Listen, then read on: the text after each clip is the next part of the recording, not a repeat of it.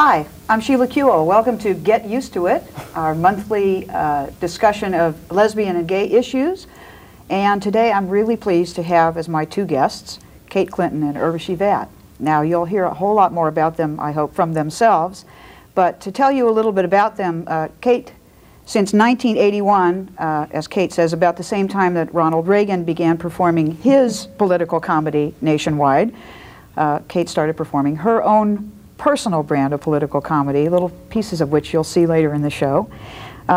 First on the women's music circuit, very high school cafeterias, wherever we could. And then, of course, as she deserves, Unitarian churches, always, everything started there, right? And as she now deserves, of course, concert halls and national television. Urvashi Vaid, I'm sure there's just no one who hasn't seen Irv in something or other on, you know, her diatribing on the TV at one march or another. She was the executive director of the National Gay and Lesbian Task Force, which she left just a little while ago, and is now writing probably what will turn out to be the most important book ever written about our movement, and we're going to talk a little bit about that too. Pressure, Sheila. No pressure. I don't feel it. Are you kidding? I just sold you about 9 million copies here. So welcome, Kate and Irv. Thanks for having us. Thank you very much for being here. For those of you who don't know, Kate and Irv have been together, and I guess what we call in our community a couple. I think we do anyway still, since 1988.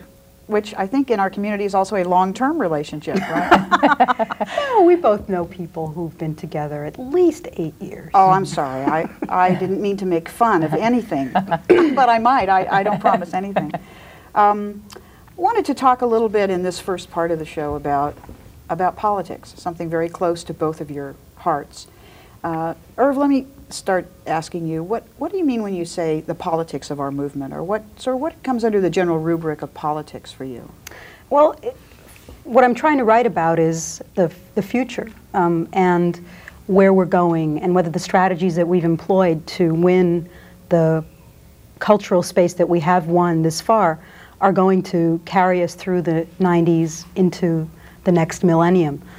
So the politics of our movement, to me, are about our goals, our vision of the world we want to create, the way we structure our movement, the way we do business with each other.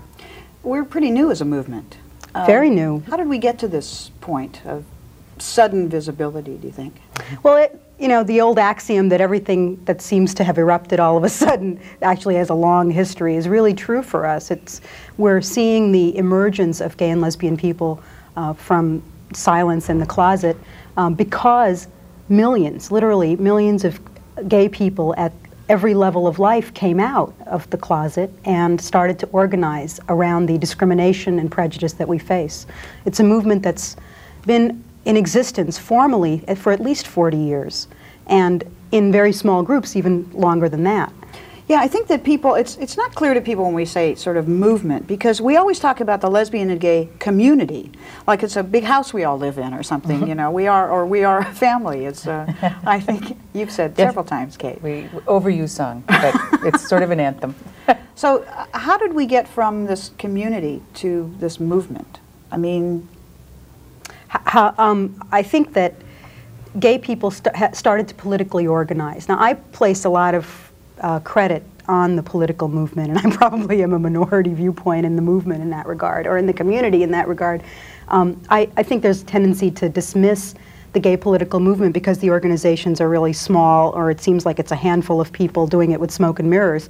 But I'll tell you, that handful has produced enormous results. Well, there was like 1 million people at the march, at least by our count. And the thing that makes the gay liberation movement so unique is that we organize on every single front that we find discrimination. So you've got gay teachers associations and gay doctors and gay lawyers and gay, you know, choral groups. There's cultural groups all over the place. There's like a really broad-based, decentralized movement. So today, you know, what looks like enormous visibility all of a sudden is actually all these little groups that have been working in gay communities around the country. But they don't often see themselves as political, in a way. I mean, I don't know, when you were going around doing concerts, for instance, there would be in the basements of Unitarian churches. Do you think your audience is identified with a political movement? I don't think they necessarily did early on in the early 80s, but I think that the very act of going to hear a lesbian comedian and getting together as lesbians was a very political act. And I think that what happened was the kind of political organizing that Urvashi was doing enabled people to see themselves in a different way, you know, and that kind of culture also fed the political. I mean, I think that after I met Urvashi, I started to take around a lot of political messages, a lot of her long speeches. I would try to get down to one, like a one-liner. joke. Yeah, one joke. Okay, but you know, I think that that's the way it has worked all along. The cultural and the political work has fed each other. And I think that you can't look at the current reality of gay people without noting that a couple of historical developments happened that catapulted us into enormous visibility. One was AIDS, and the other was the right-wing backlash. I think both have, you know, had a tremendous effect on pulling people into politics, into getting people to realize that with AIDS, the government was not moving fast enough to save our lives, and still isn't, because of homophobia, because we are gay and bisexual people who are disproportionately affected by this epidemic in this country. I remember back in the old days when there seemed to be, you know, gay men who were having a lot of fun but not being very political, being a little more visible to some extent, maybe 6 or 7, than lesbians. Mm-hmm. Lesbians were the radical feminists of the feminist movement for the most part. We did grunge before grunge. Okay, I would just like, as a fashion statement. We didn't even know it was grunge. We were way ahead of you know, you have one pair of this and one of these, and Yeah. you wear them all the time. It was right, good. exactly. Yeah. And we didn't care very much about them, and they certainly didn't care very much about us. As a matter of fact, we were kind of scary. We were about upsetting the status quo, and to a great extent, many of the men in the closet were very invested in the status quo. Then came AIDS, right? How did AIDS become a lesbian issue? Well, I think that one of the ways it did was, as the great gay and lesbian leader Ginny Apuzzo once said, AIDS knitted us into a family. And I think that's a very powerful image. It brought us together on a very human level of taking care of each other and of working together in organizations and in creating AIDS service organizations and creating the political organizations to respond to this epidemic. That was one way. It was a very personal way. Another way that AIDS brought lesbians and gay men together was that as gay men got more politicized, they took on a lot of the agendas that the lesbians had been carrying. I mean, I've noted for years that the feminist health agenda, which lesbians were working on, became the gay health agenda because of AIDS. Issues like welfare reform, insurance reform, disability rights. Access to health. Access to health care. All of these were feminist health issues. The whole notion of self-help, taking care of ourselves, which, you know, came out of lesbian feminism essentially in the 70s, became the foundation on which AIDS service organizations and gay and lesbian health clinics were built. Well, it seems like that's the basis of intersectionality. Intersectionality being, you know, do we recognize that there are gender issues and race issues intertwined with sexual orientation? And I think that's what makes our politic a more transformational than just sort of the, you know, the maintaining the status quo kind of politics.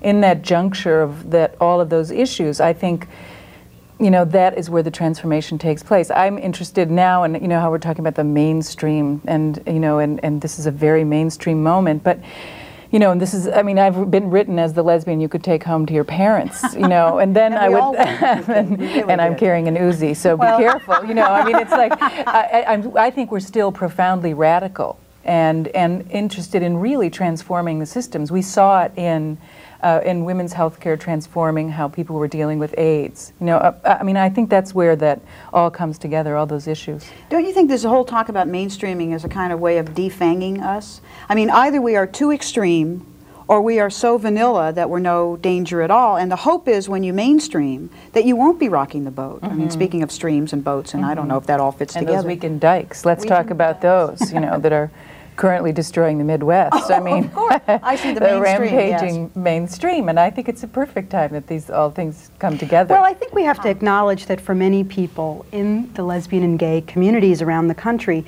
to be mainstreaming means simply being a part of and being able to live our lives as openly lesbian, gay, bisexual people. So in that sense, the desire for mainstream for a mainstream life is perfectly understandable. But the funny part is it's made like into a verb. Like we are being mainstreamed. And I guess the difference is we have always been part of the mainstream, just like we've always been part of the military and everything.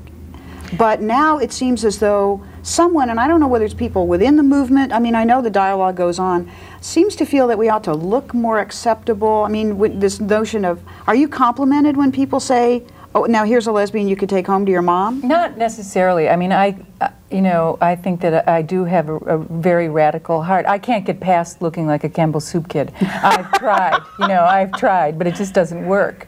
But, you know, I mean, there's a way that one longs to be accepted. And then it's really annoying when one is, you know. And I think you make a great point when you point out that we have always been there. In fact, so 90% of what is presented to us as mainstream culture is in fact could be looked at as gay and lesbian culture, because the producers, the writers, the actors, the fashion designers are gay. And you know, in another world, in another life, maybe that would be looked at as, this is particularly astonishing. The gay contribution to culture is so profound. But you see what I mean? Where they're sort of trying to get us at both ends of this thing. Where it was in '87 at the march, it was you know, all the drag queens and the leather dykes and the dykes on bikes and spikes and whatever it was going to be. And look what a fringe they are. And all of a sudden in '93, it's like, oh my God, look how normal they look, and let's just focus on the people from, with all apologies to Kansas or whatever. And the LA Times had a great editorial where they said, you know, let's not forget the drag queens and the people who have been sort of the radical movers and shakers. I don't know who in the LA Times wrote this editorial, but it was great. Like, let's not push that out of sight because now we want them to look so normal. Well, I think there'll be a swing. I mean, maybe we need one more march. You know, where everybody there. Yeah, with everybody there that covers all of the wide spectrum and the continuum of gay and lesbian culture. I mean, I think that we're still trying to identify, and if we're going to stay with the mainstream idea, it's still a very, very fluid thing. And that's what I've always enjoyed about our culture. I kind of resent being pinned down. You know, I think that is one of the beauties of who we are, and that's part of the, like, the transformational idea. Will we talk about sex? We will at some point. Yeah, personal, that's okay. We have to save that, of course, for the third part of the program, yeah, so that the audience stays with you. This is the trick. But the other piece, will be talking about sex. I mean, the other thing I think is important for us to remember in this time when we face such a enormous visibility that people could get complacent about it, is that there's nothing to be complacent about. Discrimination remains rampant against gay, lesbian, and bisexual people. Prejudice is real and growing. We need more education, and more education for every age group all over the country to counteract the misinformation that still exists about who we are. And so complacency is something that I worry about as we make the cover of various magazines, which I think is critical. I mean, don't get me wrong, this media moment is doing more to produce this kind of education. Well, you can be two dykes with a kid on the cover of Newsweek. That doesn't mean it's real easy when you go to get the daycare. Well, or when you tell the teacher, either one of us is her mother. But Sheila, even before that, it doesn't mean that it's possible for gay people to have kids. Even though there's two lesbians with a kid on the cover of Newsweek, there's enormous barriers that women and men face to adoption, foster care, to even maintaining custody of our children. There are huge discrimination issues in that arena alone, and that's just one. Violence, the military policy, I mean, AIDS discrimination, and that people face all over the country who are gay, lesbian, and bisexual people. It just goes on and on. Well, and it's interesting how, I'm sorry, go ahead. My appeal, if there's one like propaganda pitch that I can make using this show, which goes out to so many people around the country, is that we have to get more involved in our movement. It is not won. The battle is far from won. It is finally being waged in a very serious and intense way. And this is a life and death battle for each and every one of us. And for us to be complacent and say, well, they're doing it in Washington, or somebody's taking care of this, is simply wrong. Every single person has a role to play, gay or straight. And I don't think that people really know how much joy there is in it. I mean, isn't it? It's not only just fun, but joyful. Now, you know, speaking as someone who, this is my whole life. I mean, doing stuff, activism, advocacy is my whole life, and I think it's joyful. But I know people have said, they did one little thing. They've gone to a meeting, or you know, they've spoken up, or they appeared on local access in the, you know, Burbank or whatever, and they were so happy. They could not believe how happy they felt, or even coming out. Exactly. Which of course Especially is, coming out. yeah. And then there's the next, and then you you think, well, that was wonderful, but then you take the next step, and it just keeps going, and it really is. It's probably addictive. There'll probably be groups about it, but you know, I'm sure. Oh, geez, I hope not. But it's They'll try really to take that fun away from us too, as I said. Yeah. But it really is, if I may say, empowering. It's just a kick. And you know, we met each other in the movement. You know? Yes, at the so-called You war can find a relationship in the movement. at the war conference. Yeah, you can where meet they're babes. waging war. Go there and meet babes. Hey. Lesbian chicks, or whatever, whatever it is. The second thing you said sort of brought us together was about fighting the right, and I want to talk about that a little bit in this part too, or whatever. The right. This is it, huh? The left. Was no mistake. Dig it. Well, We're in not all the first people that seriousness, had to do this. We are not the first, and we won't be the last.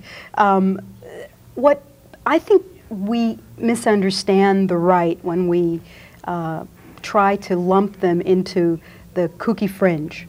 This is not a fringe phenomena. It's about a whole value system and a movement, and a politically organized movement behind a set of values.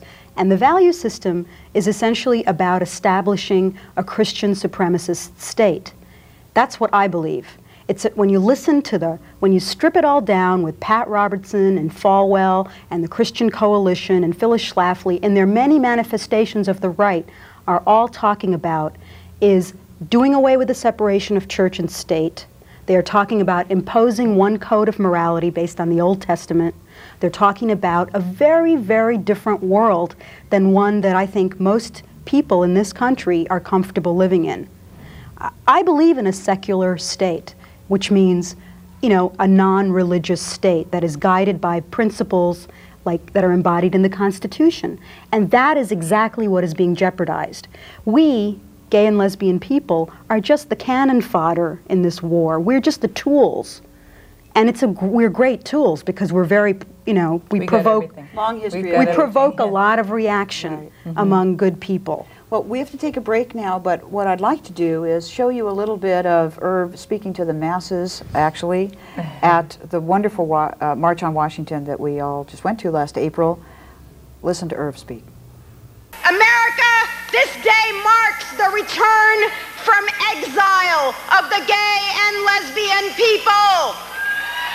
We are banished no more. We wander the wilderness of despair no more. We are afraid no more. For on this day, with love in our hearts, we have come out, and we have come out to reach out across America to build a bridge of understanding, a bridge of progress, a bridge as solid as steel, a bridge to a land where no one suffers prejudice because of their sexual orientation, their race, their gender, their religion, or their human difference. I've been asked by the march organizers to speak in 5 minutes about the far right. The far right, which threatens the construction of this bridge. The extremist right, which has targeted every one of you and me for extinction. The supremacist right, which seeks to redefine the very meaning of democracy. Language itself fails in this task, my friends, for to call our opponents the right states a profound untruth. They are wrong. They are wrong. They are wrong morally. They are wrong spiritually, and they are wrong politically. The Christian supremacists are wrong spiritually when they demonize us. They are wrong when they reduce the complexity and beauty of our spirit into a freak show. They are wrong spiritually because if we are the untouchables of America, if we are the untouchables, then we are, as Mahatma Gandhi said, children of God. And as God's children, We know that the gods of our understanding, the gods of goodness and love and righteousness march right here with us today.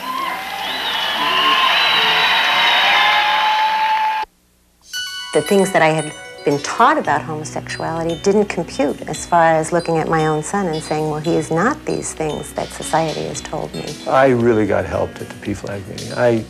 They helped me tremendously. We went. We knew that we needed help. We met wonderful, wonderful people. It was really a fantastic experience. Don't let fear control your life. Call us now. I'm glad I have a lesbian daughter, otherwise I wouldn't know all of you wonderful people and I wouldn't have had this enriching experience. You think Irv is funny. Here's Kate. 1%. We didn't believe that for a second, did we? No, and if there were 1% of American males are gay, I'm telling you, every last one of them was at the March on Washington. Wouldn't you say? Well, I guess there were 3 queens left in the village, actually, in New York. They had opera tickets. They couldn't get out of it. Do you know, so... now, you all went, didn't you? Was it all... Oh, so wonderful. Just wonderful. And didn't you love how they immediately went into how many people were there? And what did they end up with? 300,000. Oh, please. But see, I knew there was going to be this problem. Because this was the March on Washington for gay, lesbian, and bisexual rights. I said, we've got to decide about this bisexual thing. If it's going to halve the number or double the number of people, we've got to figure this out. Sort of like a gay math word problem, isn't it? Welcome back to Get Used to It. My guests today are Kate Clinton and Urvashi Vaid. And Kate, I wanted to ask you, in terms of the work that you do and have been doing for 12 years since you're 13 years old, I think. Yes. Let's do it in trimesters. Why did you decide to do stand-up? Well, and lesbian stand-up, great career move, huh? 12 years ago. Right, we can see. Yes, you know, all the it was sort of a national. It was sort of a national and natural progression from. I taught high school English for 8 years, and and good that's a comedy. funny business. Yeah. People say to me, "Did you do the comedy club thing?" And I said, "No, I taught high school English." And they go, "Say no more." But I was coming out, and I was having so much fun I couldn't really teach anymore. I would go to school and have this big smile on my face and everyone was jealous. And so I took a leave of absence, and during that time I started to write tortured poetry and would go with the women's writing group and read this poetry, and I was like the backup, the last reader, and by that time everybody was just like so bored, and I would make people laugh with my serious poetry, and then somebody said, well, then one day I thought, well, I could try it more directly, and a friend of mine said, you know, I'm sick of hearing you talk about you want to be a stand-up comedian, that you want to try it, so I've booked you at a club, and she had booked me at a women's club in Syracuse, and that's where I started. And I was coming out at the time, so that's what I talked about. I think if I'd been in, you know, maybe embalming school, that's what I would have talked about, and we can be happy that I was coming out, and that was my material. We're happy. Was there a whole network of sort of women's coffee houses, festivals, all that kind of stuff that you became connected to? The late 80s, or the early 80s was at the end of the flowering, I think would say, of the lesbian women's cultural network, and there were still a lot of coffee houses, very active production collectives, the Midwest especially. I think I grew up in the Midwest in church basements there. And there was the festivals, were the festival in Michigan, and then other festivals grew and included comedy finally. And so that's, you know, that's where I got my training. But you know, that whole piece of our lives as lesbians was a very big part of, I know, my life too. Women's culture, you know, Olivia Records, Redwood Records, all the women's productions that were happening. And there used to be hundreds of lesbian producers in all the medium-sized and small cities. Women on Wheels? And Sure, or down in St. Louis, Tomato Productions, which Sue Hyde and Chris Kleindienst ran in the early 70s. And it was just very, very rich. Is that an important part of building a movement? I mean, people sort of give lip service to the notion that, oh yeah, culture, and then they talk about gay culture, and now maybe even lesbian culture. But what's the connection then between sort of movement politics and culture work? Well, you know, I don't think I'd be doing the political work I do now if it hadn't been for the culture that I was introduced to. Now, when Urvashi talks about the culture that was very important to her, during that time, I was a straight high school English teacher, you know, and so I just kind of, I was like just to the left of Newt Gingrich most of that time. And so I went, I listened to music, I was transformed. And through that transformation, I began to do the political work that I do now. So I think it's just, it's absolutely critical. One feeds the other. And the other thing is that when people say gay culture these days, they really do mean gay male culture.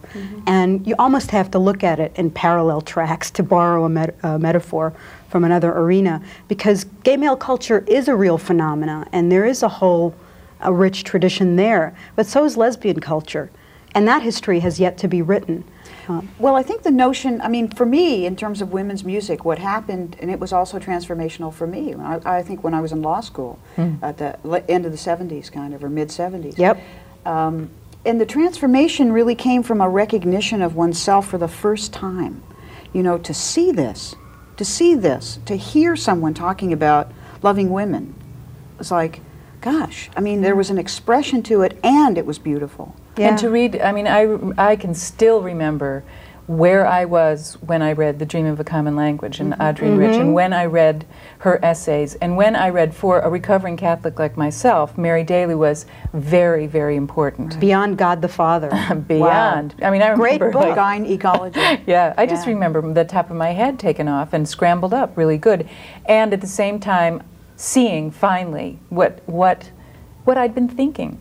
You know, that I mean, I went through college when there was no women's studies, and I always wondered what was so, you know, quintessentially American about hunting a white whale. I mean, there was no, you know, like, there was nothing for me. So when I started to read... Whale envy. Was, yeah. Hey, that's a great joke. No. The origin of Greenpeace. Greenpeace, that's good, I like that, okay. But that's where it came, I mean, that's where I was really, that part of the reading sort of literate culture was what really turned me around. And I it was so invisible how narrow it was. I mean, we didn't even, did you ever think about how, you may have, I don't know, but I never did, about what was missing. Like, I was missing in all the stuff I was reading or listening to or whatever. So, well, now you're both cultural workers, really, because I think the point of writing a book is, it's not just history, is it, Irv? I mean, that's not what your book's really about. I don't know what it's about. Yeah, you know, read it and weep. I don't know. It'll be I a want blast. everybody to carry it. Yeah, Kate has a little this, red Mao book. She has this image of gay pride Now what do we marches. do? With Irv's book. Oh, I like it. A little more pressure. No. I live with this. Well, it is a lot of pressure, though, isn't it? I mean, people have a lot of, first of all, they see you speak, they read what you've written, and they say, Urvashi Vaid is the Socrates of our movement. Several people have said this to me, which makes you the Aristophanes of our movement, I think. Oh, who was that? Oh, that was good. Did I do Lysistrata? That was good. That was good stuff. But he had good stuff. But it is a kind of pressure to try to synthesize, to meet people's expectations. But all of that aside, what do you hope the book will do? Enlighten and motivate would be the best I could hope for. Some days I just hope for coherent sentences on a page. Other days I hope for movie rights. I don't know, Sheila. You know, I think that the question about culture and the way culture moves people, I think I started to feel a real hunger for the space to think and reflect when I was doing activist work. There just isn't time for that. I mean, my heart goes out to every single person who works in an AIDS service organization, a gay and lesbian organization, who's volunteering, because it takes so much energy to keep even the smallest chorus alive, to keep a show like this on the air. It's just a huge amount of energy is being expended by people in a very crisis-driven situation. You know, it's like very intense pressure that we all face to not be there, to not be seen, and to not be heard.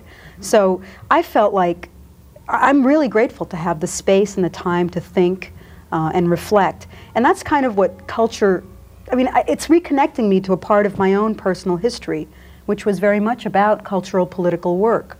I was for years involved in a group in Washington called Roadwork, which produced a women's music festival called Sister Fire, which was the only urban, open to everybody, come on down and see the babes, women's music festival, which was also deeply rooted in anti-racist politics. It really tried to make the mash of issues come together in a really organic way through the artists and poets and writers and activists that we presented. And that work changed me. And I saw how it changed people.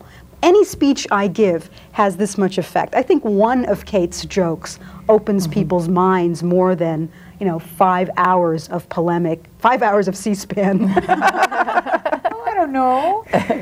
Cumulatively might equal one joke. But I think that, the thing is that it's all part of the same movement forward, whatever it takes. I mean, people reading your book, somebody hearing, taking a one-liner that they can use to work, that they've heard at my show that works for them at work, then, I think it's all part of the moving us along and moving us forward. Well, this is that notion about the tracks that I see as sort of strategic tracks, where in a movement to say, well, what is the strategy of the movement seems to me to be kind of a silly question, because it's a lot of strategies. It's one person coming out, to their boss. It's 1 million people marching in Washington. Both of those things to some extent need to be organized, or there needs to be a welcoming or safe place to do that. And the thing that's exciting today is that because we have women's bookstores and gay and lesbian bookstores all over the country, you can find many more people. You can find the culture. It's more identifiable. And what I'm excited by this show and others, where people are talking, I think that what I'm excited about seeing is like a culture of conversation. I think that too long we've thought, well, I saw it on television, therefore, I thought about it or I talked about it. But I think that what I've loved about being with Urvashi is that I've met a lot of her friends, and all they do is talk. And they just talk about ideas, which has honey, been... I never thought you liked that. She's always saying, can you just stop? No, but I mean, it's really critically important. Of course, my family didn't really talk that much, so it was like, you know the old saying, and my mom would go, yeah. I mean, it was like, don't ask, don't tell was invented for her family, yeah. Yeah, but I think that when we were talking about fundamentalism earlier, I think one of the dangers for our movement is a kind of fundamentalism in our own movement, and I think what it stems from is really a longing for an answer. For once and for all, we know what to do, And I think that what gay people know is how to live with the fluidity of not one answer, that we make it up as we go along in a lot of ways. And I think that that's one of the beauties of the movement, and that's what excites me. I mean, I'm really excited by the comedians that are coming along, the culture that is coming along. I'm excited by the fact that it is very co-gender, and I've been performing in Los Angeles at Highways, which is a wonderful gay and lesbian performance space, and for the first time in a long time ever, in coming to my shows are like 40% men, which, I mean, I don't know what's happened, but I'm happy about it, because I think that we have been working together for a very long time, and now it's time that we can share entertainment. And I think what's happened is that men aren't as afraid of coming to I don't know what they thought I was going to do to them, Well, I don't think there's any, I think gay men have suffered to some extent from the same kind of sexism as straight men, which is they think that being a lesbian is about hating men. And what we found in working together is that, like you said, who has time? I mean, this is the one thing in the world that's not about men, okay? It's about us. It's about us loving each other, wow. But, but it feels non-threatening, I think, once you sort of get used to it. I think a lot of what we're both in right now, and when you asked me earlier what my book is really about, I returned to that Adrienne Rich book. I feel like we're interested in the dream of a common movement, the dream of that common ground that Jesse Jackson talked about in 1988 in that fabulous speech at the Democratic Convention, which just, oh, that was a great moment, but that's another story. But I don't think we're in a moment of balkanization, where everybody is particularized into their own little identities and we're very invested in our identities. But I think the transcendence is what I'm interested in, and I think what Kate and other cultural workers like you who do political work are aiming at and bringing us to. It's that we have a lot of things in common. Whether we're straight, gay, black, or white, there is something that is about creating a new world that should inspire us and motivate us. And it's not just one answer. When you were talking about this, I see this as a deep desire for an alternative to what the right wing and some of the rest of the world have been saying about us. And there is this sort of hope that there will be an answer, and yet the notion of intersectionality in the movement and with our movement and other movements and in the world is that there's a multiplicity of answers. I mean, this notion they've tried to use political correctness as though it's a terrible thing because you have to decide as a community on one answer. And essentially we're saying no. No. We're finding our way through a lot of different tracks and pieces of the community. Multiculturalism never meant one answer. It meant multi, hello.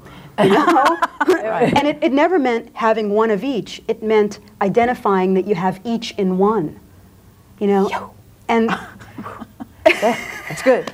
It's really good. Don't get the pencils and papers out because there's a lot of this going on here. It is the multiplicity in the one. I mean, it's like when one of the exciting things about a show for me is when I can say one joke and everyone laughs at it and they all have their own reasons. Like there is the multiplicity and the unity at that very moment. I think, and it's like a hint of what culture and community actually is, that we are one, and yet we are well able to sustain a multiplicity, I mean, of individual people. I think that's what this is about. It's a longing to be understood as an individual, and we don't have time anymore. And I mean, it's like... On another level, that's why I think the right is so successful, because they try to provide a framework that everybody can see themselves in and fit into. I think that's what we've got to provide to the country and to the world. Of course, they were all about one answer. I mean, that's what fascism is. I mean, a fash is a bundle of sticks, all cut to the same size and bound together.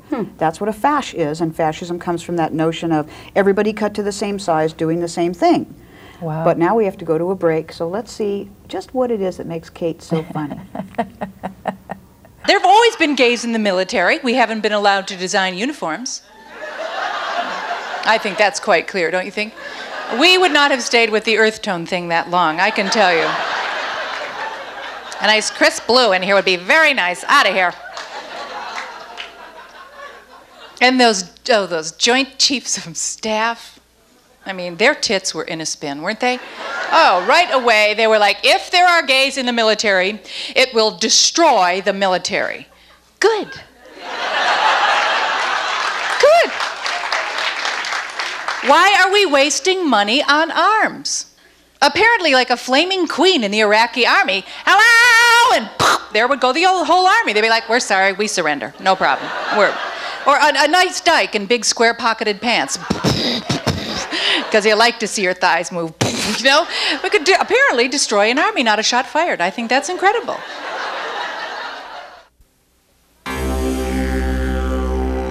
I'm not afraid to make a commitment. Histoaya.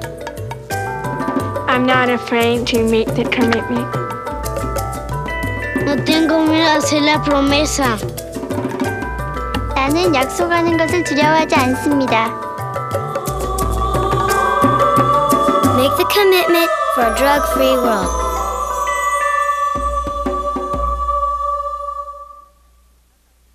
Because we saw the Democrats could suck up to Hollywood as good as the Republicans ever did.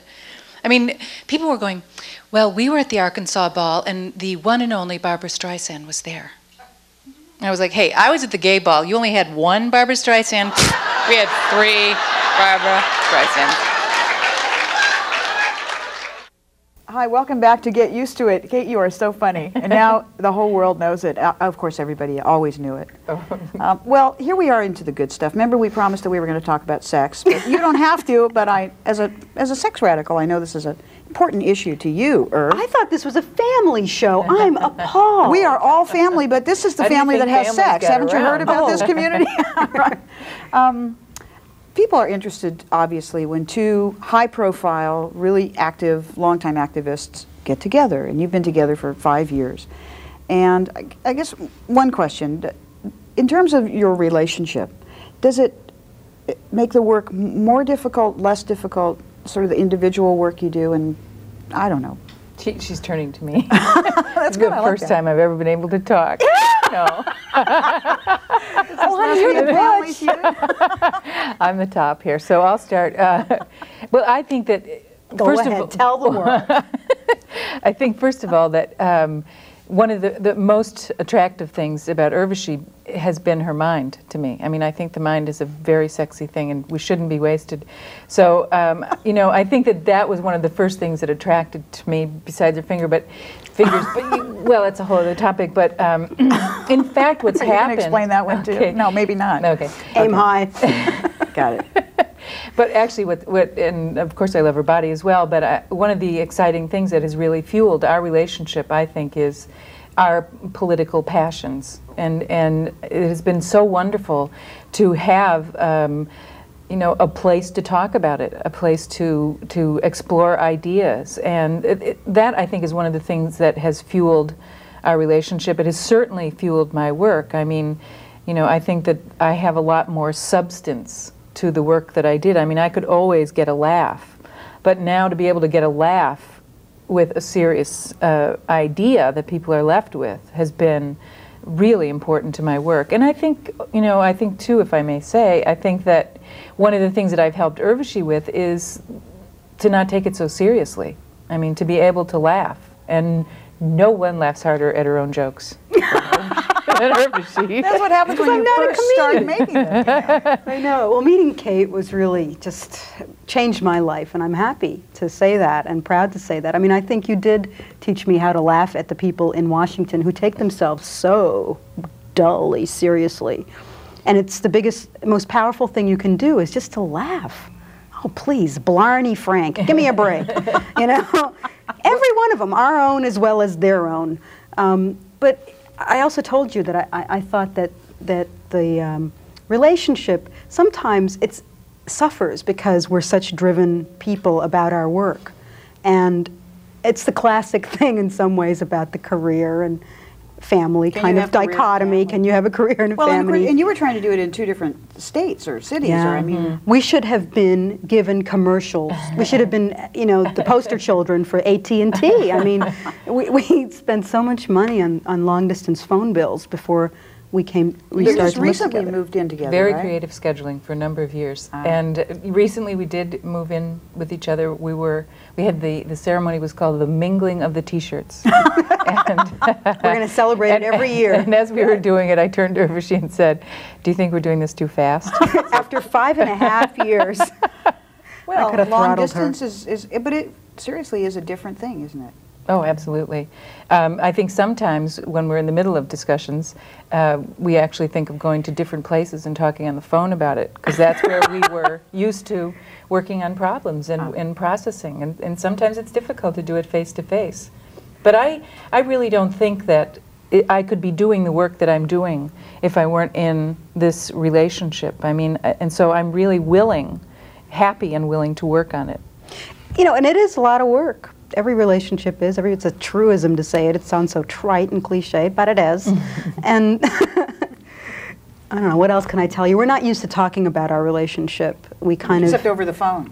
Yeah, no, to other people. Or and especially, airwaves. this is really the first public time we've talked together. I guess one of the other things that I believe is that when you're out there in the world fighting, whether you're doing work within the community, which is difficult, or whether you're doing systems change work somewhere else, which is difficult, you need a safe space. You need a place that is safe, and, you know, it doesn't mean you always agree on absolutely everything, but it has to be safe even when you disagree. Do you feel as though that's created within your relationship? I mean, does it feel safe? It feels really supportive, and I've gotten, I mean, Kate's crediting me for some work in her life, but, you know, that March on Washington speech, I was really stuck on it. I was stuck. I couldn't get anything going. I couldn't get an idea out if you paid me.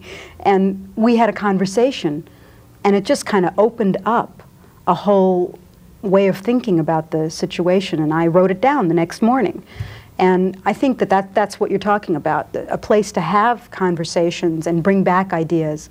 I think actually quite the commonality of a relationship, the very common kind of work that we do, that lesbians do, that gay men do in relationships, is really one of the terrifying things to people who, first of all, can't believe that gay couples, lesbian couples, are kind of like have fights about the laundry. I mean, it's like really boring stuff. I think that they can't believe it, and they can believe it, and that's what really terrifies them about it. I'm often just shocked at how mundane life actually is, even if you're gay. I mean, it's just like, you know, it's not all on this higher plane. Honey, in this salad dressing. So you're not sitting there having all these intellectual conversations all the time as America imagines you are. Fighting over the clicker on the TV, you know.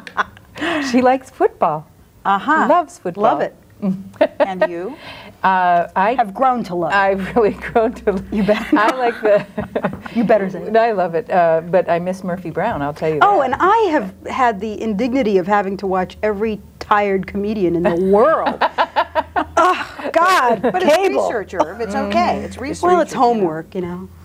You know, one of the things that there's been a long-standing joke about lesbians and sex, that is the sort of the absence of interest in it, or how it dies after a while, the sort of the theory in our community, etc.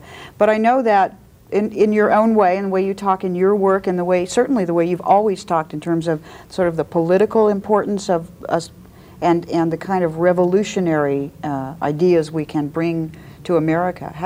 How does this also integrate as a notion in your work? And I don't know what else to ask. I certainly won't ask terribly personal questions. But well, I mean, I think that one of the hardest things... I know. I couldn't even figure I don't know out how to get into this subject without giving it all away. Okay, go. But I want to respond in two ways. One is that it's in terms of the... Oh, I don't even know where to begin. I'm going to get tongue-tied. You've called me a sex radical, and I can't talk about sex.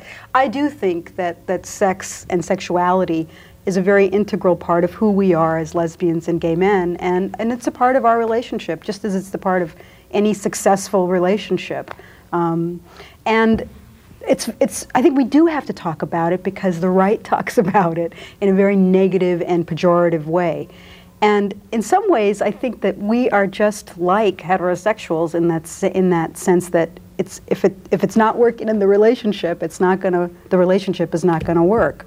On another level, I think that gay sexuality is very threatening to so many people. And why is that? Why is the sight of two women kissing or two men kissing still evoke ews in movie theaters all over this country? You know? Every time you see that image, people are freaked out about it. I think part of it is that people aren't just familiar, and part of it is the erotophobia of this society. We're a sex-hating culture. And that's an ironic thing to say when we're fed sex in advertising and this horrible, vicious, inhumane sexuality that is put out on commercial television. Well, it's the deformation of sex, in a sense. Yeah. It's all the kind of sex we're sold is deformed. And then, of course, to make it seem legitimate, they have to characterize us as deformed sex or unnatural or whatever. I mean, they define us by that and then make it be outside the so-called circle of acceptability. It's just a tool of, I think, of difference that they use, and happens to be the one they use against us. But we can't just say, it's just like the other stuff we were talking about, we can't just say, oh no, we're just the same as you, except we make love to people of the same sex. Because that's not really true, is it? We're not really just the same as straight people. I think we have a greater sense of pleasure, and we are about the freeing up of eros and pleasure, the pleasure principle in the world. And we have a great deal of joy about sexuality that I think heterosexual America could really benefit from. And as a recovering Catholic, where, I mean, I say, that the two lines in my family were, sex is dirty, save it for someone you love.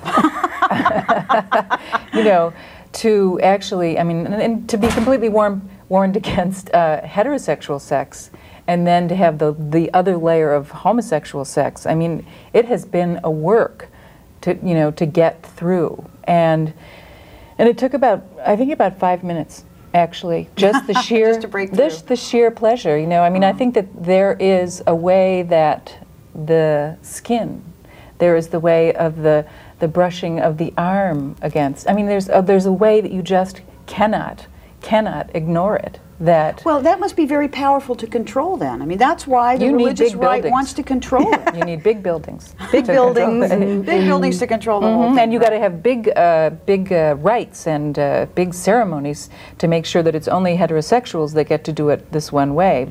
And you know, one of the hardest things for us as gay people is to get over the shame that we have internalized and we have been taught about feeling how we feel. We feel sexual attraction to people of the same sex. There's nothing, absolutely nothing wrong with that. And generally it feels, at least in the sort of lesbian culture, it feels mostly non-exploitative, which makes it very unfamiliar. Because most of what you see in public about sex is very exploitative, mostly men exploiting women.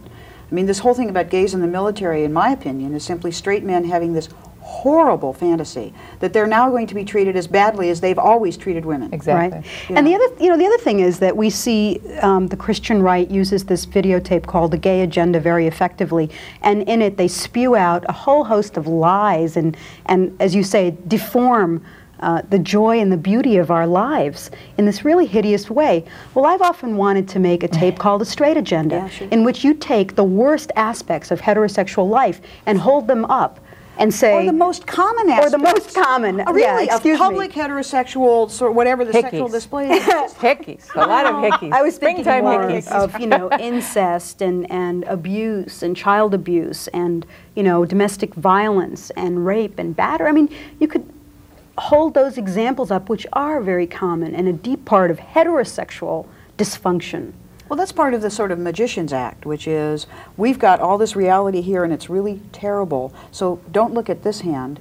Oh, look over here, which is really sort of gays and lesbians and how terrible they are. And the other thing is our sexuality is often taken out of context. You know, gay and lesbian prides are celebrations. They are celebrations. So to take them and hold them up and say, oh my God, they're celebrating sex, I mean, I just want to say, and on to the next thing.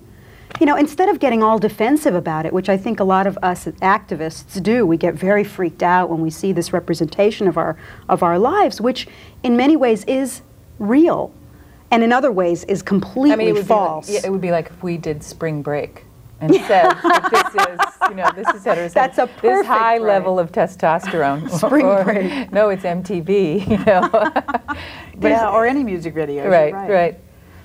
So. Well, the other thing, though, is because we've been characterized as outlaws, mostly only because of sexual behavior, really. It also gives us the opportunity, to some extent, to be outlaws and to imagine the unimaginable. I mean, I think that it's our community that's characterized as pushing the edge of whatever envelope there is around sexual practice. No one can imagine a marriage of 3 people. Yet, my question is, why not? It would seem to me to be, you know, financially much more secure. You know, why do we have just dualities? And even in our community, we go, without meaning any disrespect to your twosome here, Sheila, we're sort of stuck in it. Really, you know. Well, is she trying to say something? No. Excuse me. 1, 2, 3. Oh. Okay. That was your gay agenda.